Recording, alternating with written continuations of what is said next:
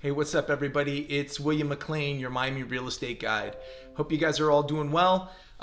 This video, I'm gonna get into whether or not you should list your property right now, considering the fact that we are in the midst of the Corona effect, COVID-19. Cover your mouth, wash your hands. Should you list right now, or does it make sense to wait? There's a lot of uncertainty, a lot of craziness that's sort of happening right now. So what should you do?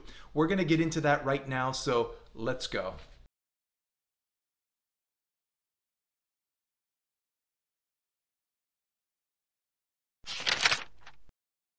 All right, number one, it makes sense to list right now if you have an absolute need to sell and you're willing to price your property accordingly, okay? Meaning that you're not looking to test the market, test the waters, wait for offers to come in. You have a need to sell, you have a specific reason or place that you need to go, and you're taking that into consideration when setting the price. So, need to sell and are pricing accordingly, then absolutely yes, it makes sense to list now and not to wait.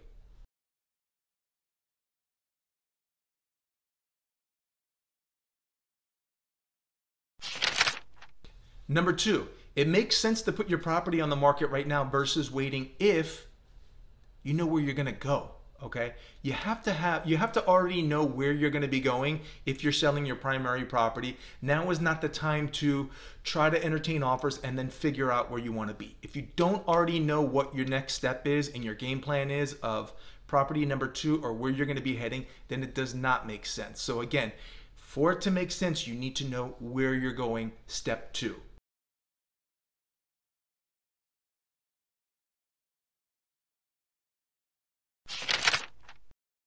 Number three, if you have an investment property here in South Florida that is currently vacant and you're thinking of selling and you have a need to sell and you know where you're gonna go or you know what you're gonna do with that money, then now is the time to put it on the market and not wait.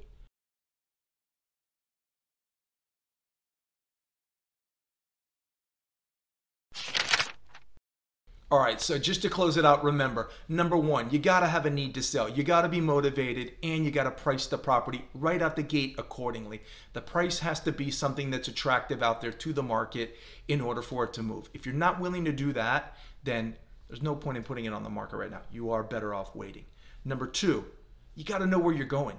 Plan B has to already be outlined in your head of where you gotta go. It's not the time to be putting something on the market, working to get an offer, and then maybe falling apart because your plan B wasn't as clear as it needed to be. So you gotta know where you're going as far as, step two. Super important. And then number three, if this happens to be an investment property that you're thinking of selling and the property is vacant, okay, then it's probably something where you can put it on the market and maybe have some success. Again, you're going to need to price it attractively, but it probably needs to be vacant in order for you to get a buyer right now, okay?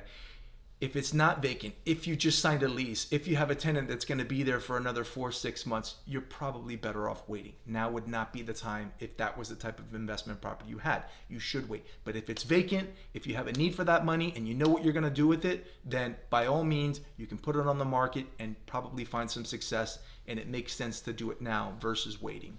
So that's it. If you have any questions, you guys can reach out to me directly. In the meanwhile, stay safe, wash your hands, cover your mouth, practice social distancing. Let's get through this so we can get our lives back on track. Thanks so much for watching.